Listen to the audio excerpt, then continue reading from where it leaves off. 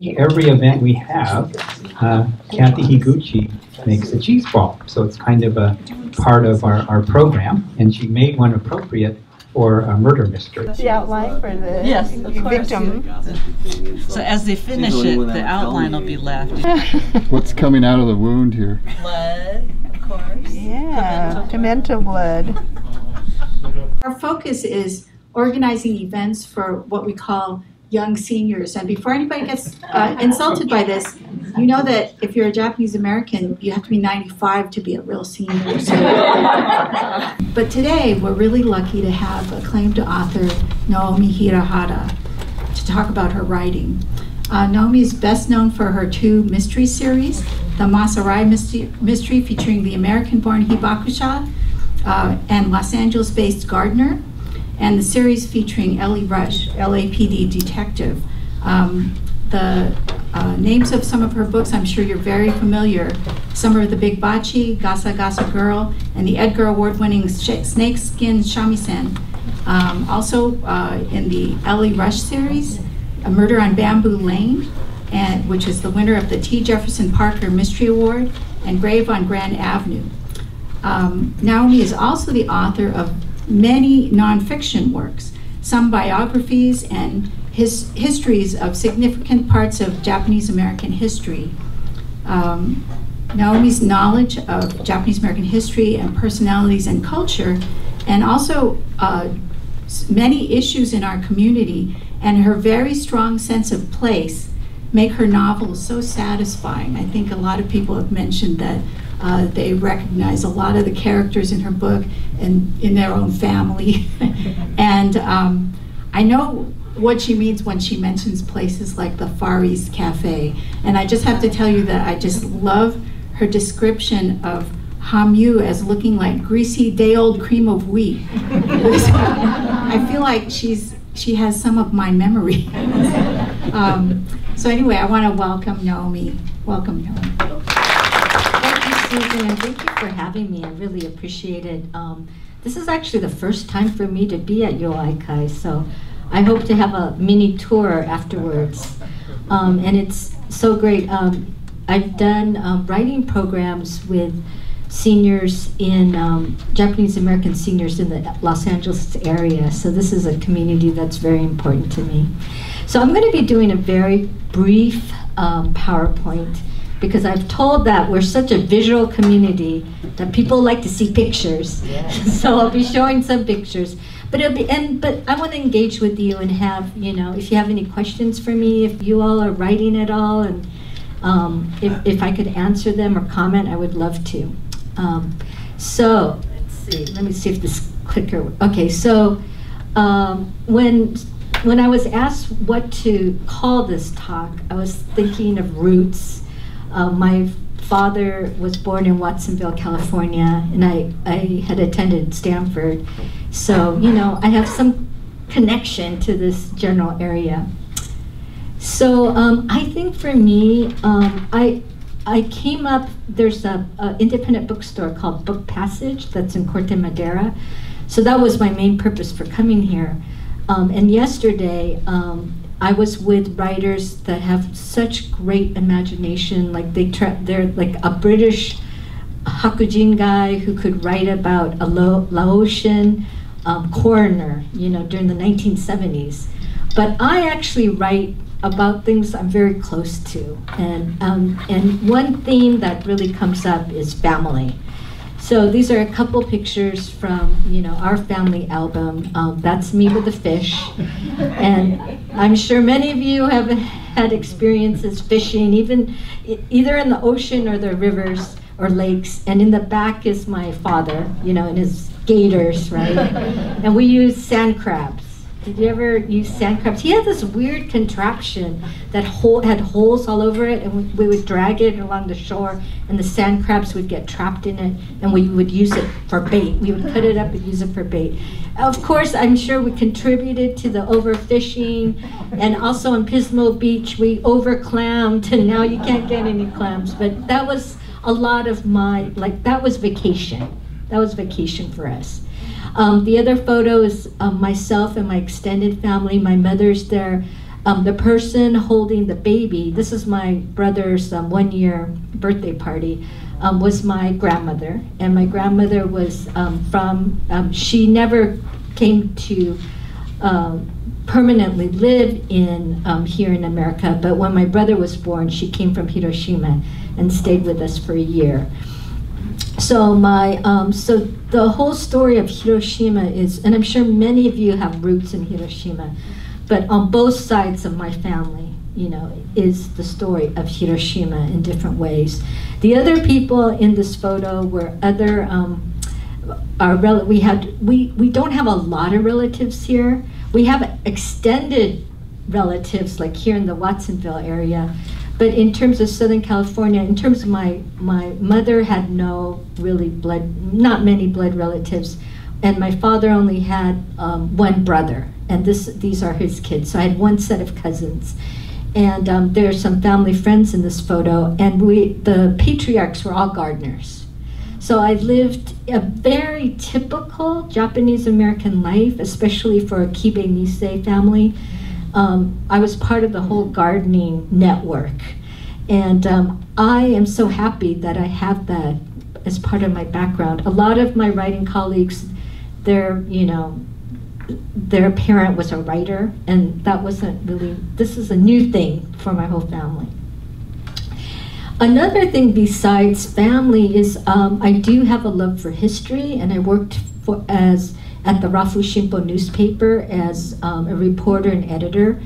And I subsequently after I left the paper, I was asked to do these community projects. And I know Louis was involved. I did a book called Green Makers, Japanese Americans of Southern California. Louis Kawahara, my good friend over there, he did a book about the Northern Cal gardeners. It was outside work?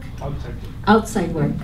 So, and up to this point, I think this was in the late 1990s, early 2000s, no one really wrote about the gardeners. You know, they would say, yeah, the rich farmers, they you know, those Japanese books, they get a big layout, but not, you know, but a lot of the gardeners help fund, you know, churches and community centers. And so this was their time to shine.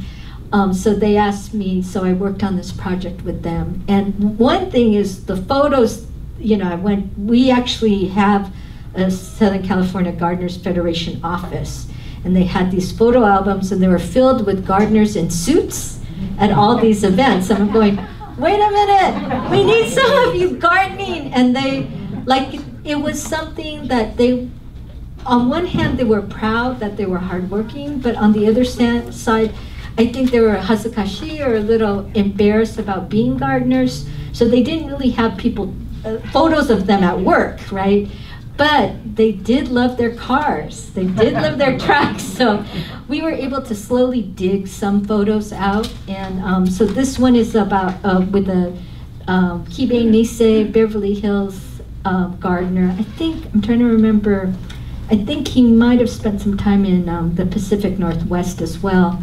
But he, it's really interesting because the Southern California gardeners became more organized, I think in the late 1920s, early 30s, during the Depression, because Hakujin people were starting, or non-Japanese were starting to get into the profession. And so they were trying to keep Japanese gardeners outside of Beverly Hills. They're trying, and that's where the Japanese American gardeners organized. And they saw the power of being a group together. And this is a story of gardeners, you know, after the war, after World War II. Even if you had a degree, you know, you're released from camp, what are you going to do, you know? So in Southern California, 1 out of 10 Japanese American men were gardeners. And some of them just did it for a short period of time and then did something else. This gentleman, Mac Yamaguchi, moved to Pasadena. He got this beat up old, there's a hostel in Boyle Heights, and in the east part of LA, and he was able to get this beat up pickup truck and a push mower. And I don't know why, but he put the push mower in front of his car. I have no idea. And he was like racing on, he and another young gardener were racing down the streets of Pasadena early in the morning because they were young, they needed some excitement. But I think it was a transitional job and it really sustained the community. In terms of Mac's case, there was a local Chevy dealer, and he noticed, hey, there's a lot of these Japanese people buying tracks. I need to get a Japanese car salesman. So he hired Mac, and then Mac noticed, oh, these gardeners, they need insurance. So he eventually he became an insurance salesman. So it's, there were former gardeners who opened up gas stations, and then all these gardeners came and filled up gas there. So it was a very important work.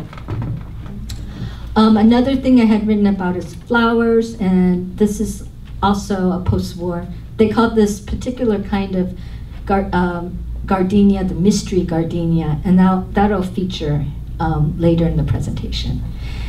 So, Mas Arai. Who is Mas Arai? He's definitely inspired by my father, but Mas is not my father. If you've read any of the books, Mas is a bit of a curmudgeon. And my dad had his rough patches, but he was we were very, very tight. And he was, like I said, he was born in Watsonville, but was taken over to Japan with his other older siblings. And they lived on the outskirts of Hiroshima.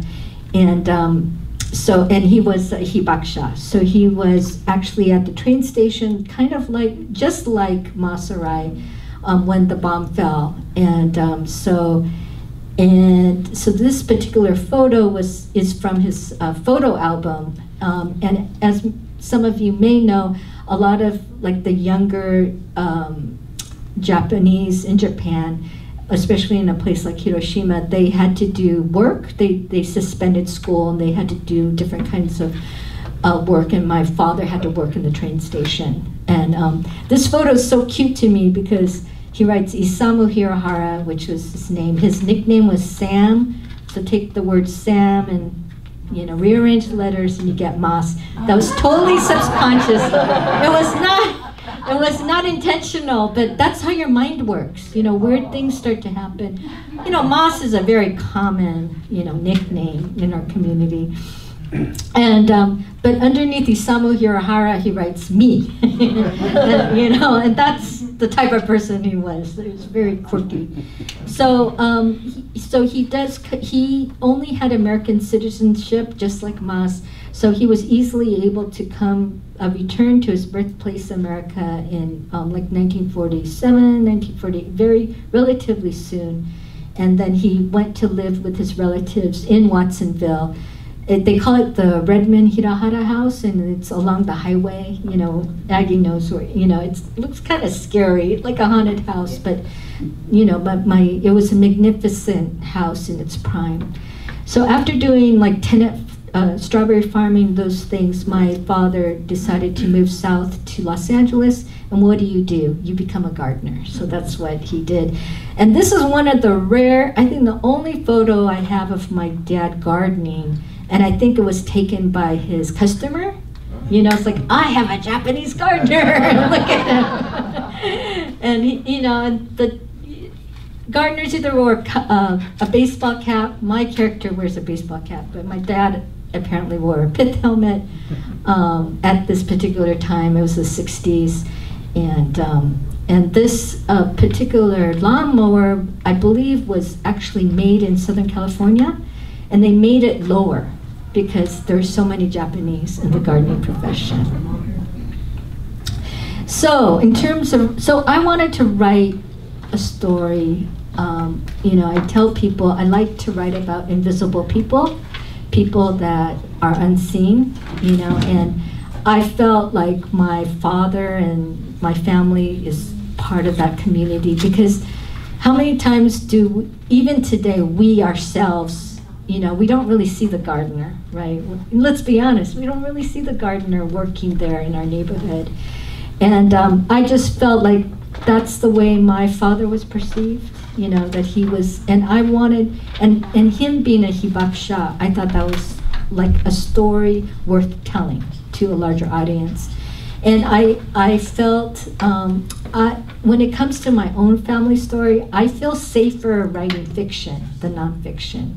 So, you know, I want to observe their privacy. It's kind of strange because I'm a reporter, a former reporter. We're always nosing around, asking questions of people. But I think with my family, since it's so personal, I want them to have their own lives. But I do take inspiration from them to write fiction. And so I thought my father's story, him being an American-born, Hibakusha, might be more palatable to the American public, or it's a new way to talk about the Hiroshima story.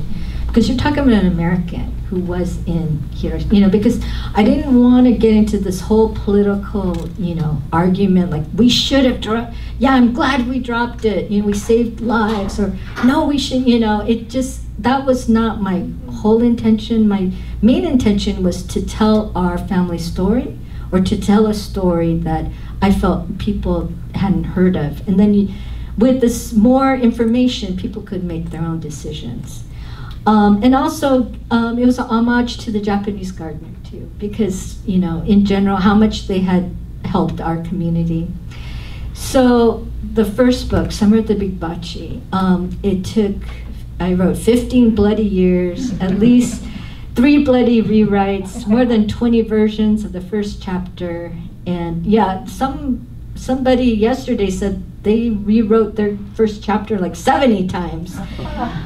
4 different titles. I think the first, LA Shakes was the first one, and you know, but when it became Summer of the Big Bachi, even my husband was going, I think this is it. There's something that captures this book correctly. And a lot of rejections from agents and small press publishers. And then finally, it was published. So this was actually, my parents, they were elated, but this was with their worst nightmare. And to prepare them before the release, I took them, there was a mystery conference in Monterey, so it moves around. So it happened to be Monterey. It was a good location for them because they could visit the relatives in Watsonville. But I had these cards made that said, meet Masarai, you know, Japanese American gardener, you know, atomic bomb survivor, amateur sleuth, a reluctant detective. And I showed it to my dad. My dad, mind you, was helping me this whole time. He looked at it, goes, hey, this is me. And then my mom sinks on the hotel bed and goes, oh, what are we gonna do? You know, it's like, oh, my friends are gonna think this is about us, you know? And I go, you know what? And that was one reason why I took them to this conference, because this conference is really all white, you know? It's like, I'm trying to bring this story to this audience, you know?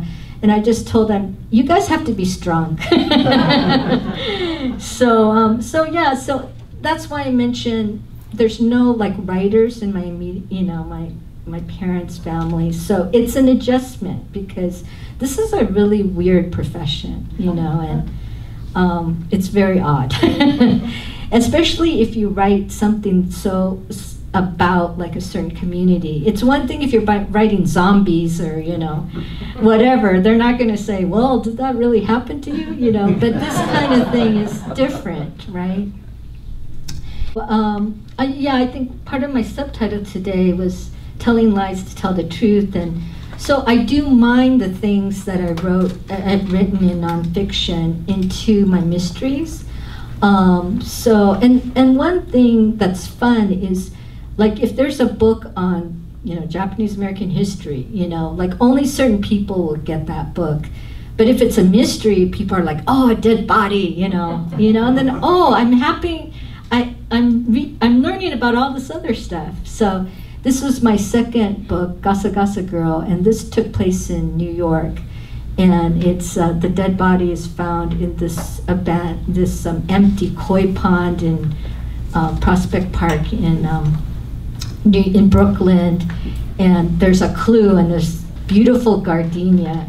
So Moss, being the gardener, he knows this is no ordinary gardenia, that you know. And gardenias cannot be imported into America because they're very delicate flower. They need to be in soil, and there's like there's a lot of stuff that people don't want to bring over from another country here. So and this was from that flower market book that I mentioned earlier. With the third book, I'm married into a Uchinanchu family. My husband, both sides have roots into Okinawa. So when Mama, the grandma, died, I was not married to him yet, but I was still like dating. And we were cleaning out the house, and there was a broken down shamisen, but it was covered in this snake skin. And it's like, myself loving history, like I kind of wanted it, you know. I'm the opposite of Marie Kondo. Marie Kondo. Oh, I want that. But it's like I had no claims. But I go, that would be, why is it covered in snakeskin? And then I started to learn more about the Okinawan and Okinawan American experience. So this was my third book, and in place, I don't know if you know the South Bay in Southern California, Gardena, Torrance, there's a lot of Japanese Americans, and the Okinawan Association is in Gardena. And that is my husband's grandparents in the photo with the shamisen. Okay, so that book, it was really exciting. It won an Edgar Allan Poe Award. Yeah, so that's Stephen King. Yeah, it was really good. That was, I think, in 2008 or something. And that Stephen King was the Grand Master at the time. He was on the left. What was it? His daughter is named Naomi or something like that. It's very cute. You know that? Yeah, so some Stephen King fans here. He was very nice. And the woman to the right is Lisa Scotolini. She's a best-selling. So the way the Edgars work is your own peers are part of the judging panel, and they read all these books. And this was in the category of Best Paperback Original. So, and that's the award. My mom came to me to New York. I brought her, but she didn't want to go to she asked me, I go, do you want to go to the award ceremony? Because I have to get her a ticket. She goes, are you going to win? And I was going, I wasn't, being humble. I really didn't think. I was like competing with these 4 other men, and they're very tall. I don't know. And I said, I don't think I'm going to win. And she goes, okay, so I'll just stay in the hotel room. And it was fine. My agent came with me, and I think I'd be more nervous if my mother was there, because if I didn't win, she'd go, oh, that's too bad. I feel so terrible. So it's like, so I got the award, and Sonia, my agent at the time, went to the room. My mom's wearing a cap over her head and her pajamas, like, this is, so she was delighted. But she goes, when are you getting the real award? And I was like, this is the award. I know it looks like a toy. It looks like omocha. But that's Edgar Allan Poe. So moss kept multiplying. I honestly, since the first book took me 15 years, I didn't know how many books I would be able to write. I had no idea that these stories would keep multiplying. So let's see. So the fourth one is Bledhina, Strawberry Yellow. I believe we have some. That's the story that takes place in Watsonville, California. And that house, I call it the STEM house, but it's actually modeled after the Redmond Hirahara house. And Sayonara Slam, it takes place at Dodger Stadium and kind of involves Japanese baseball players here, as well as Japanese-Korean relations, which is kind of, a loaded topic. And that's one thing I love, just being a Japanese-American writer, that I can write about some of these very kind of sensitive issues. But because I'm not from Japan, I feel like I have more freedom, and maybe Americans are unaware of some of these issues. From there, I did a couple of these Ellie Rush books, and she's a happa in her 20s, and she goes around downtown LA in her bicycle. And Moss actually makes a cameo in Grave on Grand Avenue. So that's one thing, you know, I have this fictional world, and I try to connect, like I have a middle grade book too, and just like these characters will pop up, you know, in these other books. So if you're and I have one reader in Southern California who mentioned that, oh, I saw Haru in 1001 Cranes, and I go, yep, you know, so she gets an award for that. So last year I published my final Moss Orion mystery, and I knew after the third book was published, I knew that I had to figure out when I was going to end this. Some authors just keep writing more and more mysteries, but to tell you quite honestly, the mystery world is very tumultuous. You don't know who's going to drop you, or, you know, authors, you could always self-publish a book, but it's not going to be at a bookstore, you know, so it's like, okay, I want to figure out how do I want to end it. And I knew I liked the number 7, and I knew with 7 I wanted Moss to return to Hiroshima. And so he's 69 in the first book. By the last book, he's 86. And yeah, so, and I even got a grant, and it's, for those of you who know of someone who wants to do a project that requires travel to Japan, there's something called the Aurora Foundation, and I applied for the grant. You only have to be, an American who resides in California and have a very special project. And my special project was to actually go to Hiroshima to do research for this book.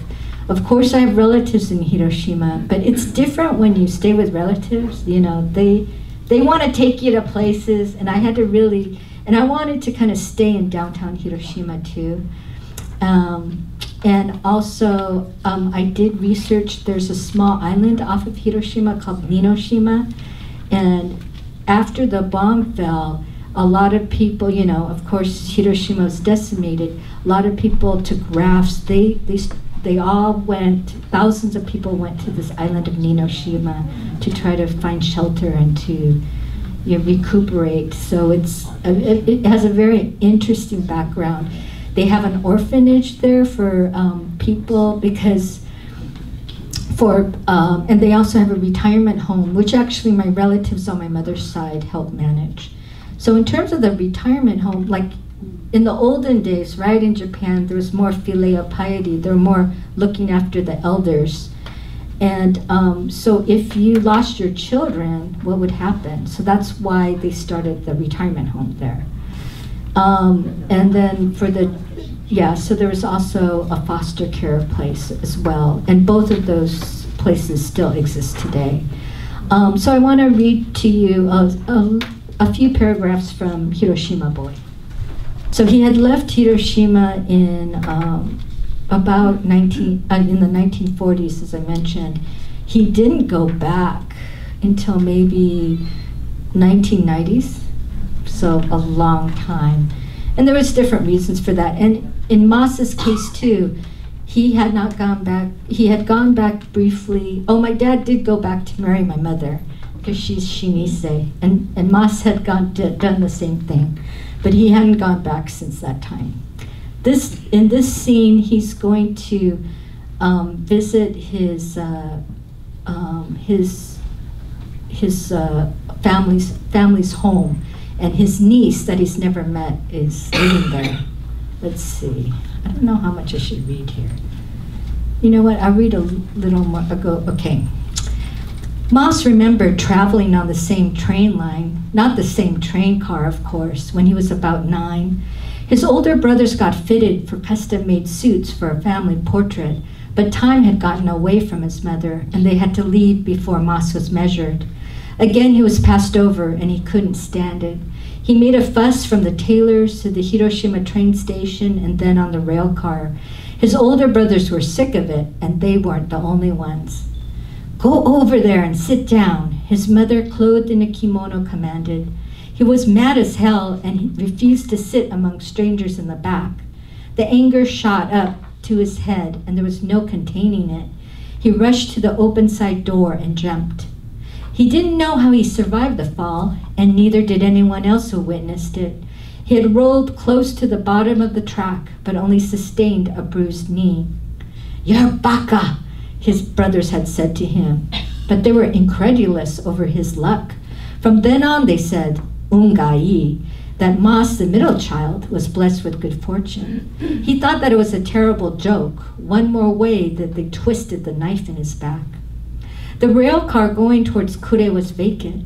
The Hiroshima train station itself had been crowded, with both Japanese and Gaijin in town for the atomic bomb commemoration. By the time Mas reached the port of Ujina on the ferry, the morning ceremony was over.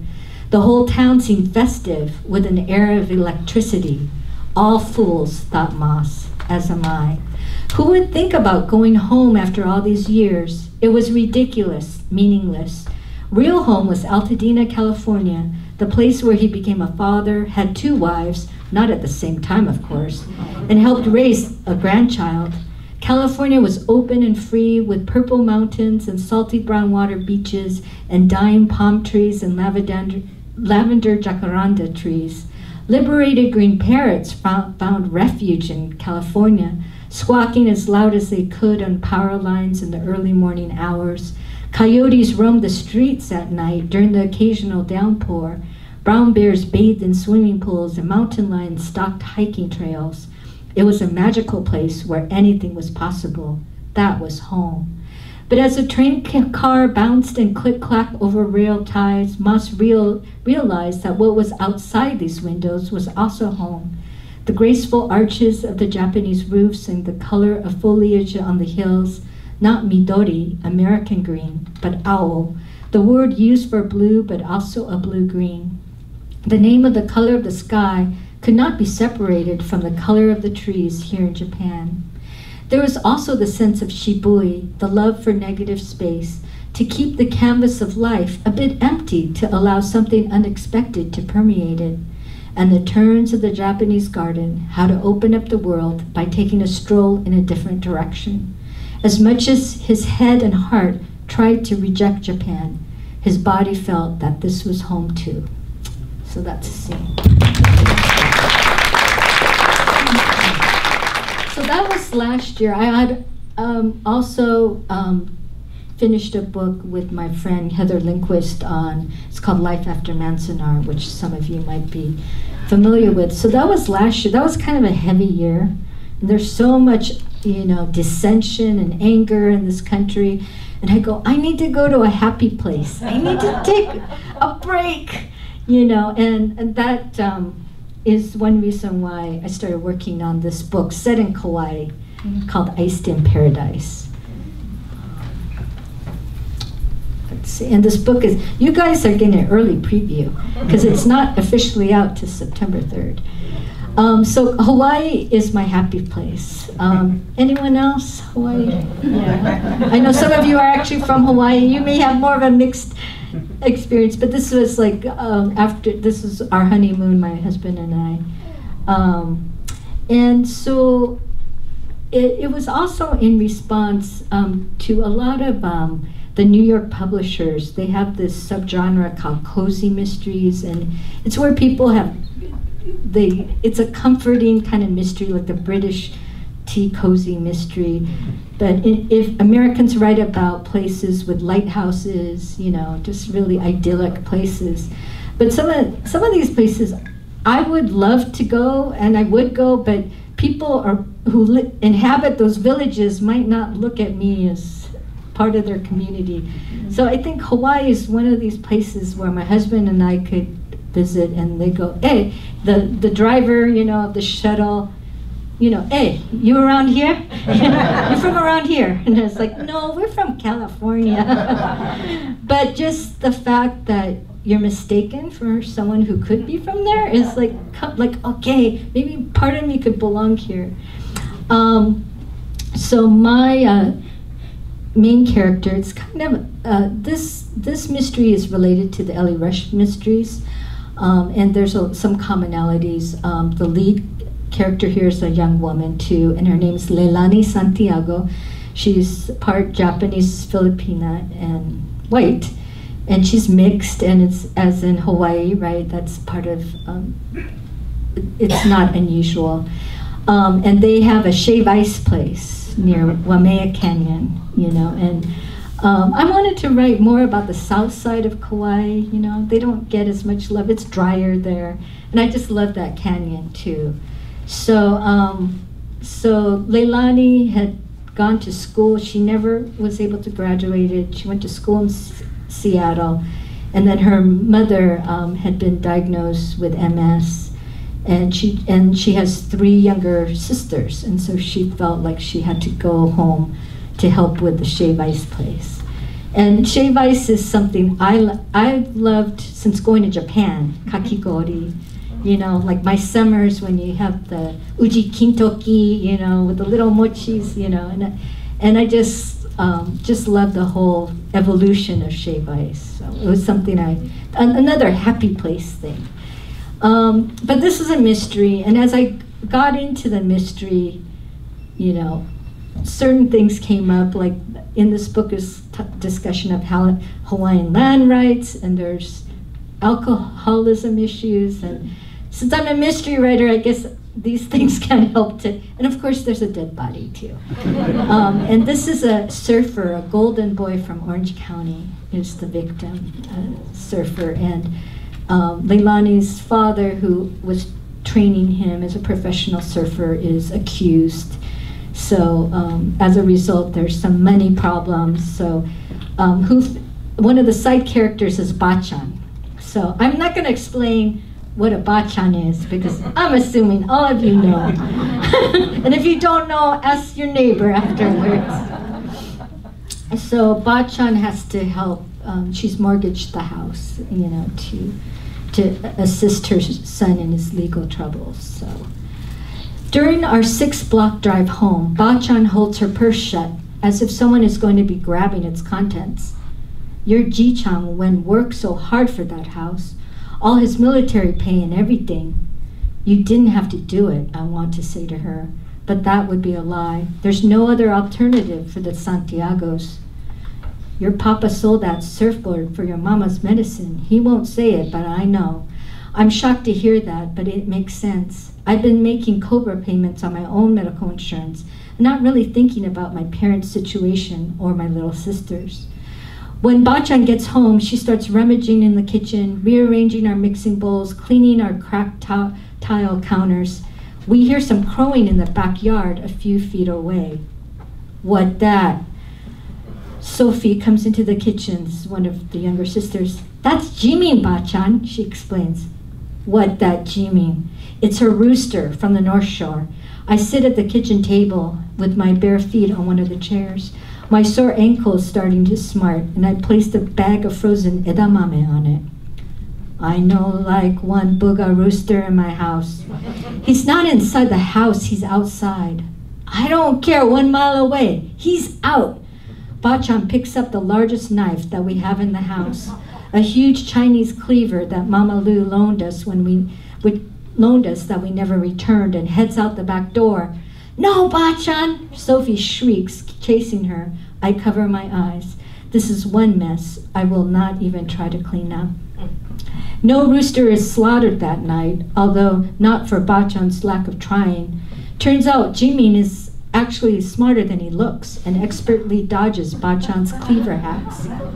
We do have a bird for dinner that night, but it's one from the poultry section of Big Save Market. Mom makes her signature chicken long rice, a gingerly soup with clear cellophane noodles. All 5 of us are quiet around the table, elbow to elbow, as we slurp and swallow. After dinner, the girls go off to watch a samurai movie with Bachan in her room, and I help Mom wash the dishes and put them away. I wipe a chawan bowl with a dish towel Court had embroidered with an orange koi. What did you see in him? I asked Mom. Her hand scrubbing another bowl in the dishwater, she turns to me, a bit lost. Dad. He was hot, for one thing. She rinses the chawan and gives it to me. Yuck, Mom. Mom was in college when she spent a summer on Kauai and fell in love. That resulted in a surprise, me, that fast-tracked their relationship and led Mom to drop out of Cal State Long Beach and move here, much to her parents' objections. You remember watching your dad surf? I do. He looked like a superhero, Aquaman, with his wet long hair plastered down his back, his muscular legs controlling that board. That caught my eye, but it was his pure heart that got me. Huh? That was unexpected. You seen one other man with a pure heart? Mom had spent more of her life in Kauai than in California, and sometimes a pigeon can't help but come out at times like this. Well, D-Man for one, I think. But when I think about it more, D-Man, this is someone who owns a bar in their area, is dependable but not passionate. Sometimes I have no idea what he's thinking. Sometimes I think Dad hates me, even after everything I do to help. Leilani, no, he loves you. She shakes the excess soap from another chawan. Just you two the same. You both rather give stink eye than a smile. It's true that I'm not one of those naturally happy people like Court. Do you know that he watched every one of your volleyball games? Nuh-uh. Kelly took videos and sent them over to me to show your dad. No, he never say. Dad didn't want you to know. Make a fuss. For reals? That was hard to believe. He's probably more Japanese than Pinoy. Got that strict Bachan spirit in him. You just like him, can't show off. What Mom is saying somehow makes sense, that it's not only about me, but the family. The family is part of me. Mom stops washing and looks me straight in the eye, her dripping hands raised as if she's preparing to do some surgery. I don't want you to sacrifice your life for us, for me. After all of this is over, it will be over, Leilani. I want you to go back to Seattle, be with your boyfriend and follow your dreams. I stay quiet and put my weight on my good leg. I have no idea what my dreams could be. Well, some people say, well, where's the mystery in that? And I do, a lot of it is just about a simple life, and just a family kind of trying to work things together. Things aren't perfect. And it's also talking about community, so those are kind of, and I didn't want it to be a typical mystery, so, it's not Leilani's like being like Nancy Drew per se, but I had to write 3 scenes in jails in Hawaii, so yeah, anyway, that's another story.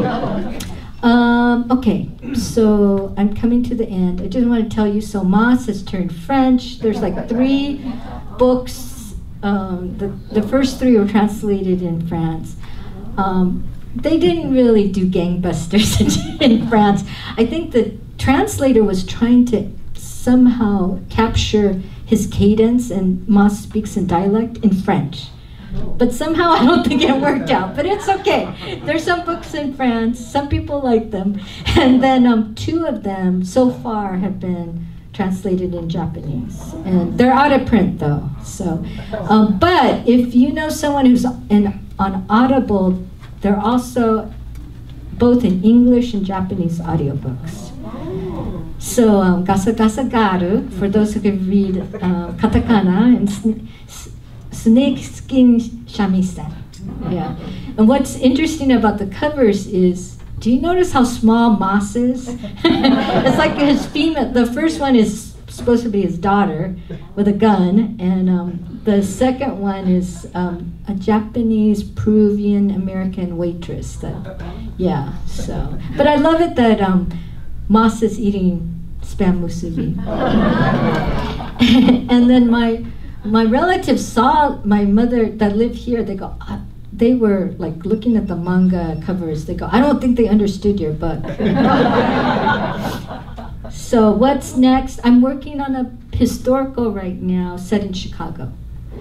And it's in 1944, so it's kind of based on some of the research I did for the Manzanar book, because Chicago was a huge area where Japanese, and many of you I'm sure have ties to Chicago in one way or the other, went from 400 Japanese Americans to 20,000 in a very short period of time. And there was a lot of crimes that happened there. So for me as a mystery writer, it's very rich. And I was talking to my friends Akiko and Luz, I'm trying to capture the Nisei voice female voice. It's very difficult, but I'm hoping to do it in this book, so we'll see if I can pull it off. And this is what I say to people: something very exciting may or may not happen with Hiroshima Boy in Japan, but there's some interesting things that may happen. So stay tuned if you want. I have a newsletter, so you could go to my website and sign up, and I'm gonna, when I can announce, and I may not announce because nothing happened, I'll tell you all there. But that's about it. I'll take your questions. Any questions from anybody? Thank you.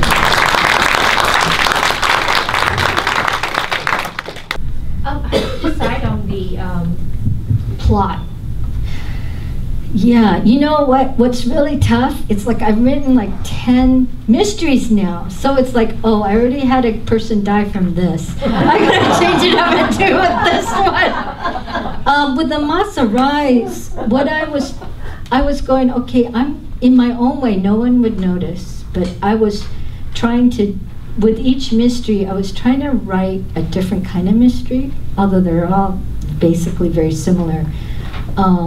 The first one, a lot of people have said it's kind of like a crossover mystery and literary fiction. It's the plot, the mystery plot is not super strong in that book, but I was trying to explore other things. The second book, it was like more like a, upstairs, downstairs, kind of like The Maid, and like what you see in a lot of, I guess I'm influenced by a lot of British detective fiction, and it was more domestic. So how long did my first book take me?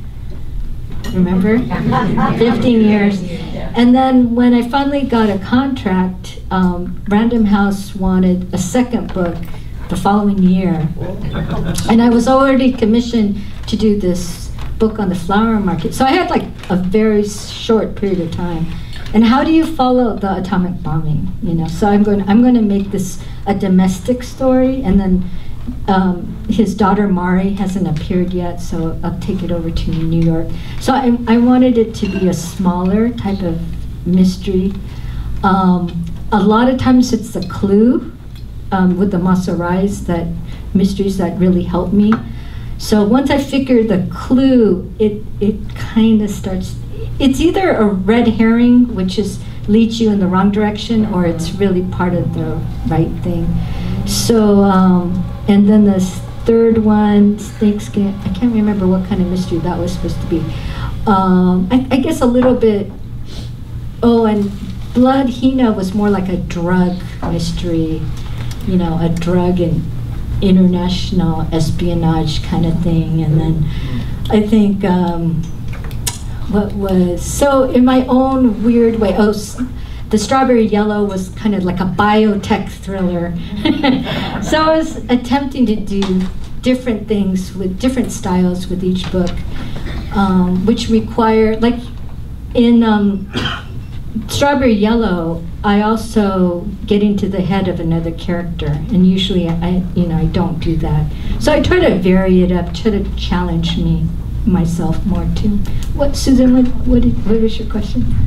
I have a question because I've tried to write some stories, and one of the things about Japanese American characters or storylines, that there's so many really complicated circumstances to explain why would anybody be like that, and you know what I mean, like, and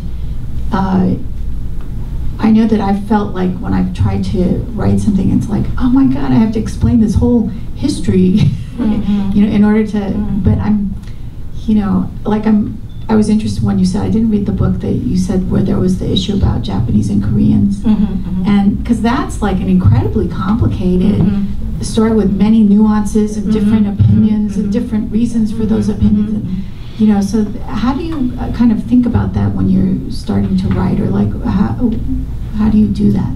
I think in Masa Rai is like your perfect character to kind of explore these sensitive topics. And one is, he's a person without power. He doesn't really have a direct stakehold You know, he doesn't own a Japanese company. You know, he's just a common person. And he does have a sense in his own way of right and wrong. You know, he wants to, let's be decent people. You know, so he does have a moral compass, but it's a very basic one. And he's not a calculating person. So but he's seen great, you know, he experienced the bombing. So he's gone through like the worst, you know, experience, you know, ever created in terms of a weapon. And so he has that empathy, I think, deep inside. He can't help but to have it. So like things like the comfort woman issue, you know, these very hot topic things, he doesn't really know much about it. He's not incredibly sophisticated, but he sees like, you know, people are in pain and, you know, but he's not going to be overly, you know, politicized one way or the other, you know. So I think he's like a safe person to travel with. So like you feel like, oh, the reader feels like, oh, the author's not trying to push me in one way or the other. She's just presenting this thing.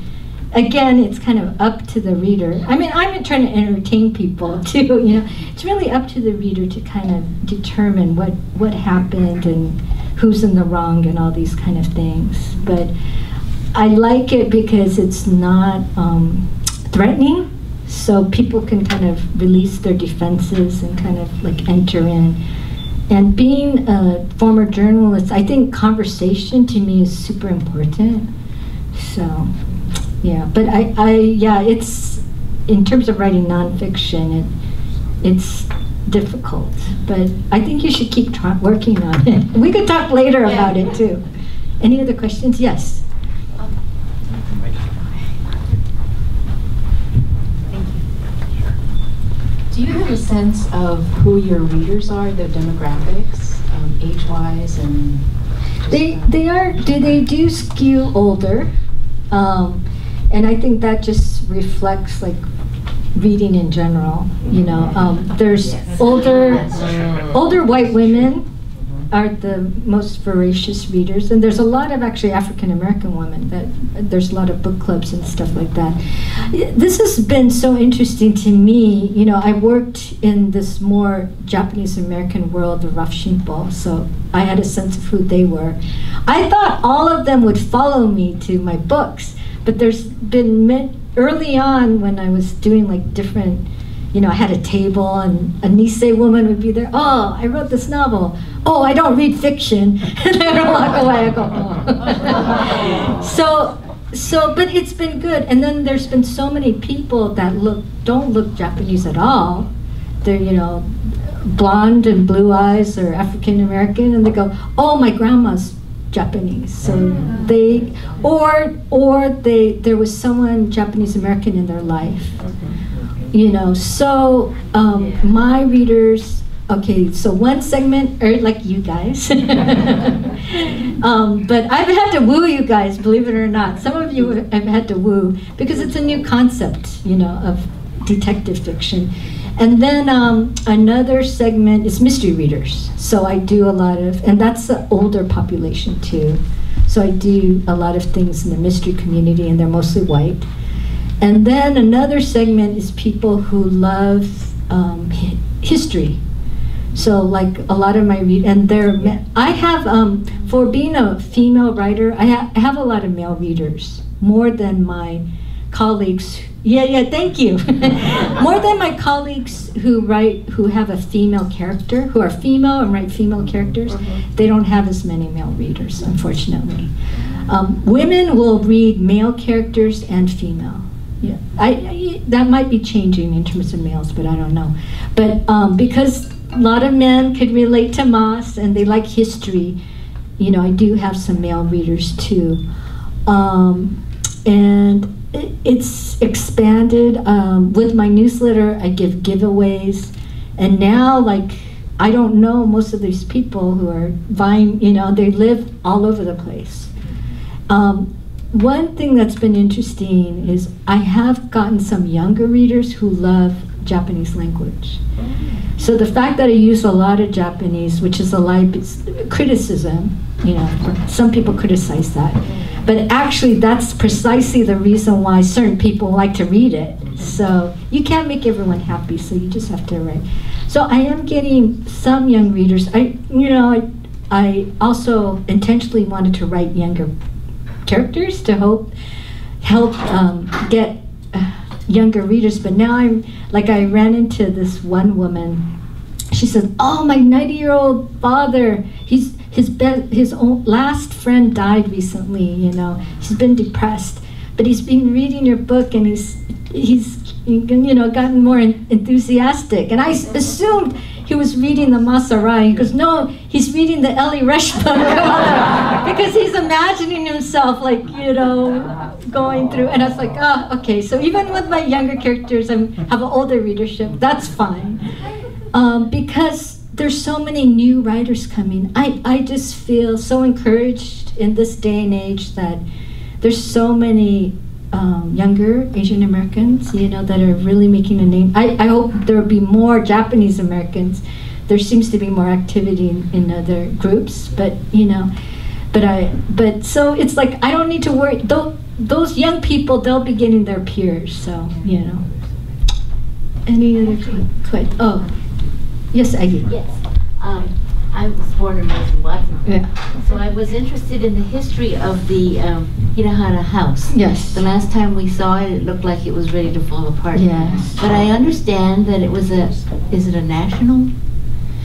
I don't know I know there's been work in terms of history. I don't really know, Aggie. I don't know the latest. I don't know if, I know there have been some efforts to get some kind of historic designation. Do you know any history about the house that you could share? I don't know a whole lot. I do know, as you know, Redmond, I believe Redmond was the architect, right? Mm-hmm.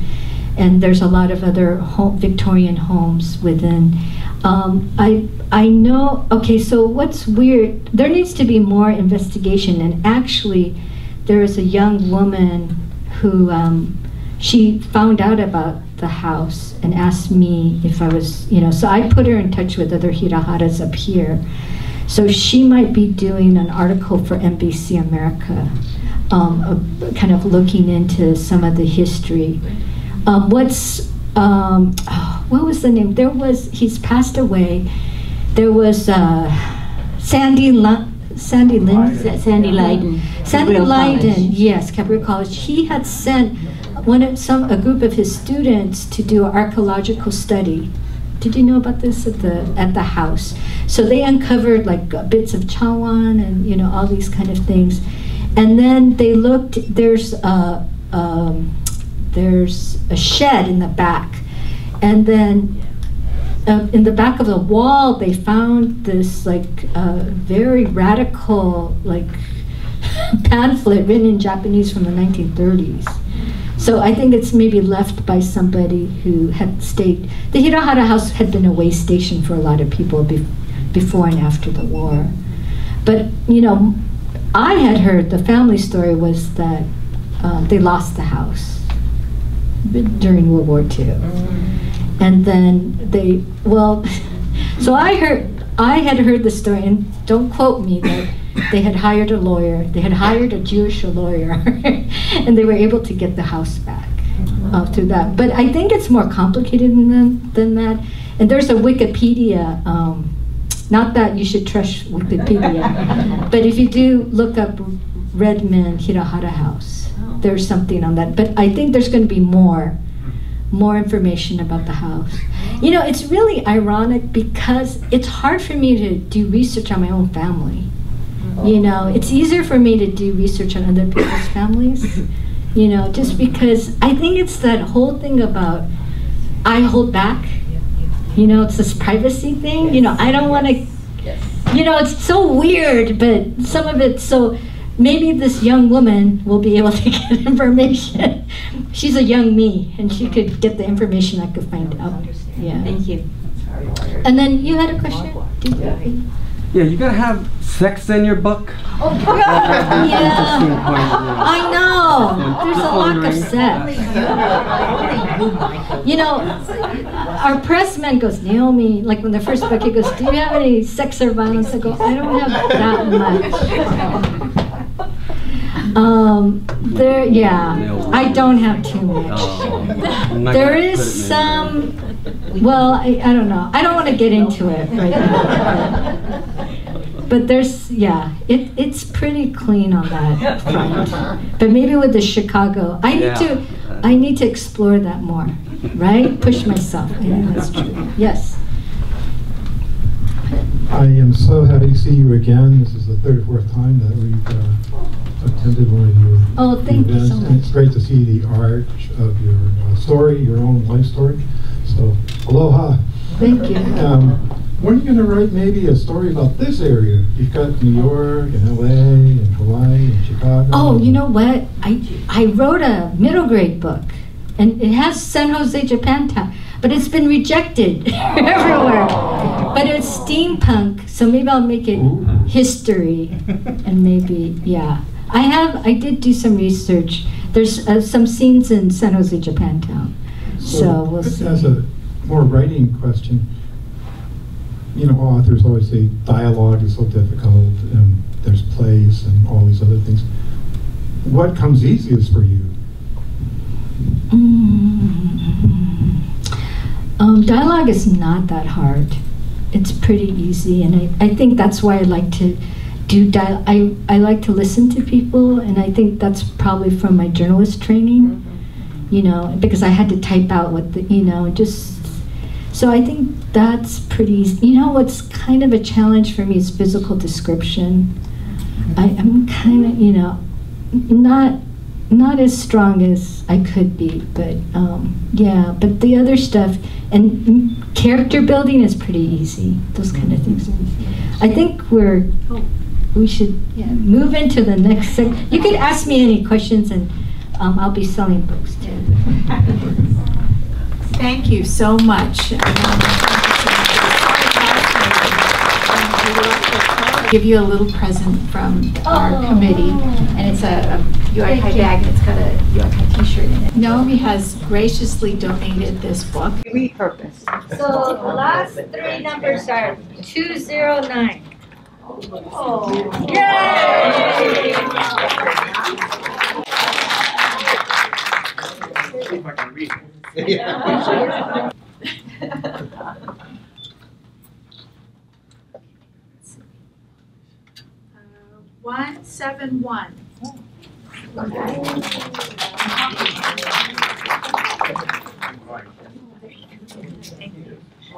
You're welcome to come eat. And there are books for sale. Okay, now. Thank you. You're going to get tired. I like this price. This is regular water, there's mineral water, this is water that goes along. So you had Hiroshima? My parents are You know, the Japanese American National Museum, they're going to receive some items from the Hiroshima Peace Museum from November to March. I'll be there in October. Oh, you're going to be there.